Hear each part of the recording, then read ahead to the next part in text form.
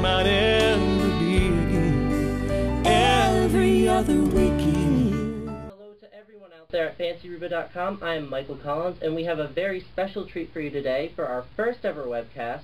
WCTY's own Jimmy Lane out here talking to us about Reba. Hello, Jimmy. It's nice for you to be here today with us. Thank you, Mike. How you doing? I'm good. Thanks for having me on the webcast.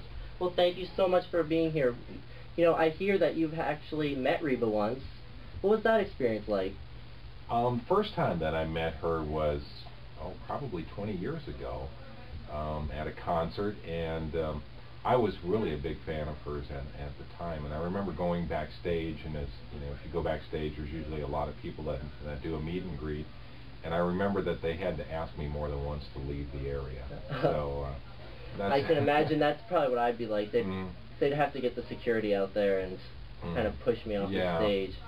But I can only imagine she must have been very warm and welcoming. She was.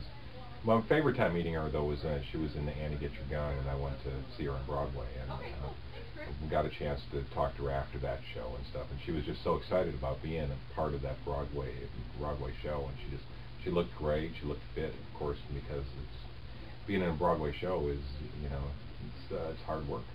I know. The thing that strikes me that I love the most about Reba is that she seems to be so down to earth, and she really hasn't lost her head in the whole idea of fame, and she seems to be like a regular person. And actually there was an article that came out a few weeks ago, or a couple weeks ago actually, about how someone said she had wizard hair, that she was fine to be walking around public, you know, without her hair perfectly coiffed and makeup all perfectly on. And I admire that about her, because, you know, you see so many people today that are just so willing to get so wrapped up in the image, and stylists everywhere. And I think what you see on the TV show is probably exactly like her. I know it. I think, you know, it's not that hard for her to act it, because, like you said, it is her. And I think that the biggest news is probably going to have to be the new single, Every Other Weekend. You've heard it. What are your, what was your first reaction when you heard that song? I guess my first reaction to hearing that song was, I was thinking on behalf of the songwriter, what a great idea of the song, because how many people fit into that situation where, I mean, I think if I polled our audience, probably maybe 50% of the people are in situations where, you know, they have children, that have different parents, you know, one parent lives somewhere and one parent lives somewhere else, and they have to share them and work that out and still maintain that relationship with that person that, you know, that they're no longer married to. And how many people can relate to that, and how many people hear that song and are thinking, wow, you know, that's me, that's the situation I'm in. And of course, Skip Ewing, I've always been a fan of his, a great songwriter and singer, and I think just the package is just terrific. I know, actually, I have heard both the Kenny and the Skip Ewing version, and I enjoy the Kenny, but the Skip Ewing version, it was my first experience with Skip Ewing ever, and his voice on it is just so powerful. And I don't know if it was the fact that he had written the song as well, but I could feel I could actually feel the heart being ripped out of him as he's singing those lyrics, and it's complemented so beautifully, which is really a testament to Reba McEntire and Tony Brown's production of the song with the strings, and it's just a beautifully terrific song. And you're also the music director here at WCTY, and I was wondering, you know, what affects when you're going to add the song and how many times it gets played? I mean, like, what factors go into that kind of decision? Well, one of the things that we do, and I do the morning show as well, and we do a program that we call Make It or Break It, where we play a song and our listeners call in and tell us, you know, whether they like the song or not, and we count up all the votes, yes, like, no, don't like. And we had it on Make It or Break It, and it was almost all 100% positive. So that, I think that's a good indicator that we'll be adding that song soon. I mean, what affects, like, is there any kind of criteria about, like, what time of day you play the songs typically? I mean, I can only imagine, like, there has to be some reasoning behind, like, say we're going to add the song during morning drive or afternoon rush. If we add a song, it plays in all-day parts. And really the number one criteria for adding a song to our playlist is a feeling in my gut that the song is going to be a top 10 song. If a song is not going to make it into the top 10, chances are, if I have a feeling that it's not going to make it into the top 10, then we probably won't add the song.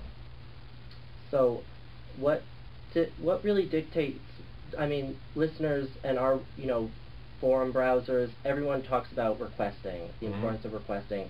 What role does requesting play in keeping a song on the radio? It's all kind of part of the buzz. If people are calling and requesting a song, you know that there's an interest out there, and it's kind of like the squeaky wheel. It's just a small part of that squeaky wheel.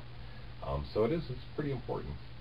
And we know that Reba's past single has been, Because of You, has been nominated once again for now an ACM award. And is that going to affect, like, maybe you're going to bring back the song a little, spin it a couple extra times? Does that go into your formula at all, award nominations or performances? No, really, at that point in time, after a song has been up and down the charts already, then it's a matter of testing, and radio stations will take songs and they'll get an auditorium and they'll fill it with, maybe 300 people or something, and they will play for those 300 people 500 songs. And the people that are in the auditorium will, grade them on a scale of 1 to 10, and then the radio station might pick the highest testing songs will be the ones that they continue to play more often in some kind of category. So that's how that works. It's awards and requests at that point in time don't mean anything. How about, I know that I signed up for Media Base, which we check frequently, and I sometimes get like rate the music kind of surveys. I mean, how does that work? That's important. That's part of testing, yes. That's research. So we use that.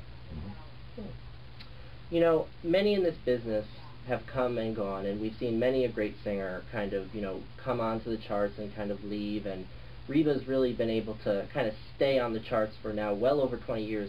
I mean, what do you personally think has led to this, her success for so many years? She's very smart. She knows how to reinvent herself. She knows how to stay in the public eye. She's versatile. She can do TV, and she can do movies, and she can do the stage, and she's just smart. And that's what, and talented. Of course, she can sing, but she just knows how to continue to reinvent herself, and she's a superstar. So that's important. I know, and I think that it's probably helped that she's had the TV show, and she's kind of, I see it as she's kind of invited herself into a new audience, where, I think other artists have just been able to kind of slip into, the back of people's minds. She's always been right there in the forefront. And we are back with Jimmy Lane of WCTY, host of the morning show and also the music director here. The song Find Out Who Your Friends Are with Tracy Lawrence, that was originally released as just a solo, but country radio kind of took it upon themselves to play the version with Kenny Chesney and Tim McGraw. And as we know, the version released for every other weekend was with Skip Ewing. Do you think radio will prefer the Skip Ewing version or the Kenny Chesney version? I mean, if anyone's called in and requested it so far, I mean, what are you kind of sensing going on? Actually, you just gave me a great idea. I think if we do play the song, we'll probably play the Kenny Chesney version of that, because sure, who wouldn't prefer to have two superstars together on one song? And that's the original version from the record, so why not? And you're right, what happened with the Tracy Lawrence was radio stations played the version from the album that had Kenny Chesney on it, and there was a cease and desist. The record labels weren't happy with the radio stations that did that, but the radio stations can play anything they want. If it's on the album, it's up to them. So the same thing will happen. So you could technically take any song you wanted from the Duets album and play it? Sure, of course. That's good information to know, and I just want to thank you so much for sitting down with me and sitting down with our users there at FancyReba, and I want to thank you for your time. Jimmy, thank you so much. Mike, thank you. And everyone, stay tuned to FancyReba.com for all your Reba McEntire news and entertainment, and stay tuned for our weekly webcast. I'm Michael Collins, and have a wonderful day.